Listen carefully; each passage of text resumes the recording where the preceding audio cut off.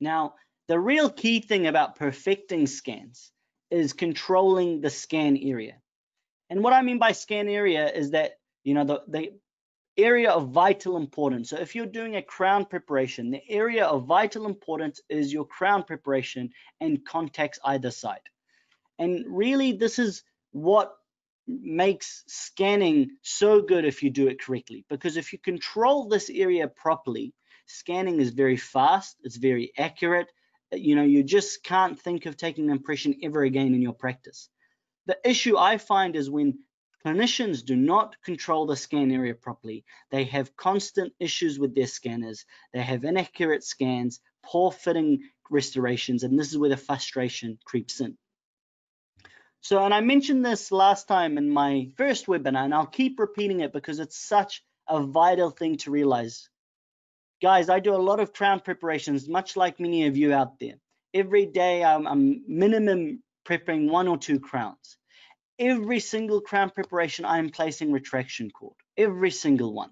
Now, I know there are some, few instances where the preparation margins circumferentially are supragingival, but these are very rare. I know these days we don't place our margin at the gum line, but even when you break the contact and oftentimes there's a deep filling or some decay, most of the time in the interproximal areas, your margin line is equi or subgingival. That's just the way it is. And if you try to scan that without any soft tissue control, you're going to run into issues. Okay, because the soft tissue is going to blend with your margin line, and this is where you're going to have inaccuracies.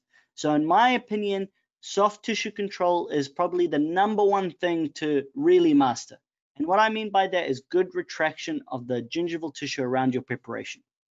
And there's many different ways of doing this: retraction cord, retraction paste, gingival troughing. I'll be honest, guys, I don't get too fancy. I just use retraction cord. 99% of my cases is just retraction cord, and I'll use quite a large retraction cord. I reflect in my career, when I first started placing retraction cord, I wasn't too confident, so I would use the smallest cord available because that was easy to pack. But the thing is, that doesn't really displace the tissue much. So these days, oftentimes I'm going straight to a #2 or a #1, especially for molars. Posterior teeth, the gingival sulcus is quite large. And with the topic of placing retraction cord, what I would do is I will, for instance, in this case, place one retraction cord and then check with a mirror. If all the soft tissue is displaced successfully from the tooth, then I will proceed to scan. If some of the soft tissue is still, flopped over the margin, I don't start scanning. What I do is place another retraction cord of equal size or smaller size. It really doesn't matter. Okay, I will place another retraction cord and I will cut that retraction cord in half, so I need to place it in the areas where the tissue is flopped over my preparation. And then I'll check again, and then I'll place another retraction cord if I have to. Now, it's very rare for me to have to place more than 1 to 2 retraction cords, but in some instances where it's just very flappy tissue, I will, and I'll keep placing retraction cord until the soft tissue is no longer overlapping on my tooth preparation, because if it is, we're going to have an issue with the scan. The scanner cannot scan around gums. It's not like impression material where we used to have it in a syringe and squirt it past the gingiva and past the tooth preparation. It's not like that. A scanner is just a camera, and it will just pick up what you can see. The other benefit about retraction cord, and I'll get onto this in a few slides, is it also helps you control bleeding and crevicular fluid. So I routinely place retraction cord like this. The other thing about soft tissue management, and I see many clinicians making this mistake, is it also includes the cheeks and the tongue. So if you're scanning on the mandible, you need to control the tongue, and if you're scanning on the maxilla, you need to control the cheeks. Okay, so mandible, cheeks and tongue, maxilla, cheeks. And what I mean by that is this picture is of me and my DA, Blanche. She's an amazing DA, working together. And what you can see is that I'm scanning, and what's she doing here? So she is retracting, And this is one thing that I don't understand why dentists don't train their DAs to be more familiar with the whole scanning process so that they can retract with you and they follow your scan and help retract the soft tissues. And you can see with my hand, I'm also retracting. So I'm retracting the one side, she's retracting the other side, and it just makes scanning so easy. The reason why scanning a model of teeth is so easy, guys, is there's no cheeks to battle with. If you displace the tissues very well and retract the cheeks, scanning is incredibly fast and easy. But the issue is I find too many clinicians trying to scan with no soft tissue retraction at all. And that brings us up to another point about what's your dental assistant's role in all of this. And so for a starter, you can train your dental assistant to set up the scanner, switch it on, get them familiar with the software, adding case details, calibration and maintenance. During scanning, it's vital to get them on board with, if they have a triplex on their side or an air syringe, they can dry the area. They can also help retract the cheeks, retract the tongue. Suction when necessary is critical because if there's a lot of fluid, that's going to be an issue, and we'll talk about that in a second. And also cleaning the scanner. And realistically, you should also train your DA to be able to scan independently, because this opens up a number of different workflows for you, even for basic things like just a sports mouth guard or something like that. So I spoke about it prior, and I'll repeat it. First, you need to control the soft tissue. The other key way clinically to master your scans is to control the liquids. And the liquids are basically blood, saliva, and crevicular fluid. Now, saliva is straightforward. You need to have suction in there. Some people salivate a lot, some people don't. In the mandible, you have to control saliva a lot more. You all know this. So make sure you have someone, either you suctioning or your DA.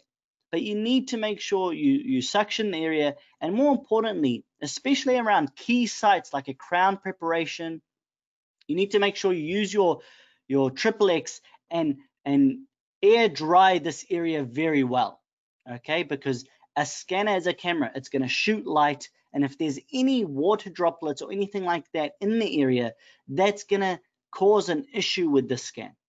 So in areas that are very critical, like crown preparations, like implant scan bodies, they need to be dry.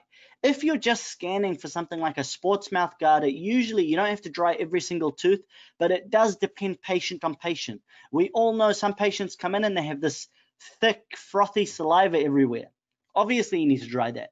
Others, they don't really have much saliva, even just walking around. And in those cases, you can just scan that immediately. But regardless, if it's a crown preparation, you have to dry it very thoroughly. Look how dry this looks. And this is going to make the scan very easy. I mentioned it before, you need to control bleeding and crevicular fluid. And one of the ways I do that is just by retraction cord, soaked in hemostatic agent, and it helps a lot. And you can scan the deepest of tooth preparations. This idea that you can't scan deep preparations is basically founded on nothing. The only reason people say we can't scan deep tooth preparations is because they find it very difficult to control the gingiva, because the deeper you get, the larger the this big piece of gingiva that's covering the prep, and you have to deal with bleeding a lot more. Now, for me, if I have a deep preparation, I will control the gingiva by either lasering it or cutting it away with a thermocut burr, and not aggressively, just the parts that are overlapping my prep. Then it comes to controlling bleeding and crevicular fluid. I place retraction cord. I don't care how deep the margin is, I always place retraction cord. And one trick with placing retraction cord that I like to do is I pack around the contacts first, and I will pack one end of the retraction cord over here, and then I will go all the way around and pack the deepest end last, so the rest of the cord is secure. Because sometimes packing on the deep end can be frustrating, because you press it and it moves. You press it and it moves. But if the rest of the cord is secure, it makes that a lot easier. The other thing, once I pack my cord, if there's still bleeding, I will pack a hemostatic pellet there and leave it for 5 minutes or so, and then check. If it's still bleeding, I will use hemostatic agent. And then if it's still bleeding, I will use a laser. to cauterize. Now, I very seldom need to use a laser, guys. So don't feel like you have to use a laser every prep. 90% of my cases just use retraction cord and hemostatic pellets when needed. 19, maybe 95% of my cases. So really that's the key, just control the bleeding, crevicular fluid and saliva. And then you get to a point where you're something like this, where you have your preparations, everything is well controlled, you can clearly see the margins. If you look in a mirror or you take a DSLR photo and you can clearly see the margins like this, the scanner is going to have no problem at all scanning this. When I do go to scan, I'll dry this a bit better because you can see there's some saliva or crevicular fluid here. So dry this and you can see the retraction. Okay, always retract the soft tissues. I'm retracting on one side, DA is retracting on the other side.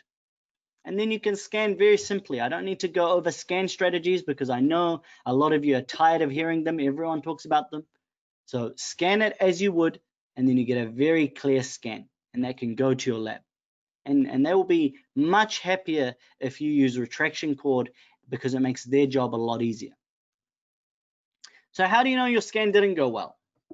It's very simple. You have to look at your scan, because if you have any of these issues, you need to delete the scan and rescan it. Or you can erase just this area and rescan it.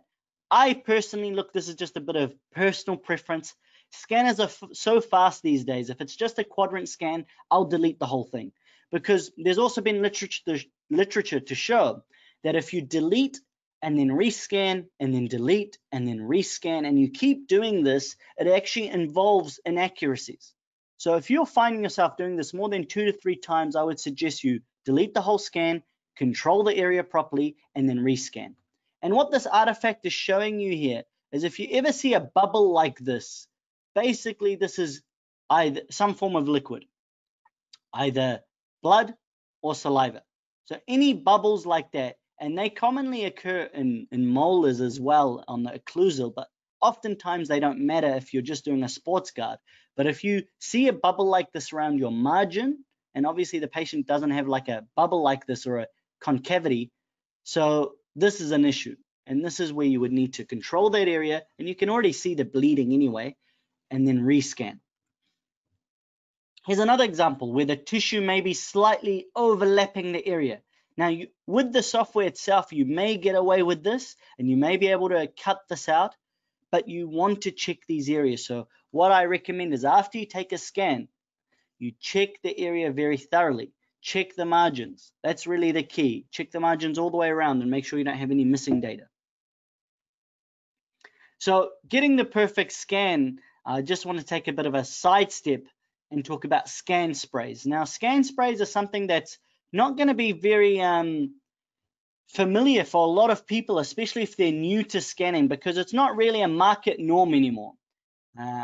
6-7 years ago, guys, scan sprays were basically almost mandatory, and even before that, about 8-9 years ago, in some of the first or second or third generation scanners, they were mandatory. What a scan spray is, it's basically, it comes in a can, a lot of different companies sell it, and you can spray and it creates this kind of contrast medium on the area. Now, I mention it just so you know, I haven't needed to use a scan spray in about 6 years, 7 years maybe. You know, it's just not something that's common or needed really with modern scanners, as long as you dry the area well. But I do know some clinicians like to use it for very deep preparations. It does help somewhat. And some clinicians also like to use it for shiny restorations. Again, just on the topic of shiny restorations, because I know this comes up so much, how do I scan metal?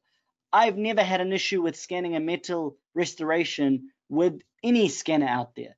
And really what you need to think about is, once again, a scanner is a camera. It is shooting light, and that light reflects and it is captured by a sensor. The reason why some metals are hard to scan is because you're basically getting a lot of reflection of that light, and it blinds the sensor. It can't see what it's doing. So how I get around this when I'm scanning metals, and I've scanned RPDs, I've scanned full gold crowns, I've scanned the really shiny amalgam fillings from Japan. Now, how I get around this is essentially you just angle the scanner in a different way so that light is not all reflecting back into the sensor. So it's just about angling and using your wrist motion around that metal. But if you need to, you can use scan sprays, and obviously software, which we will get into later, has scan modes in there to help make this easier.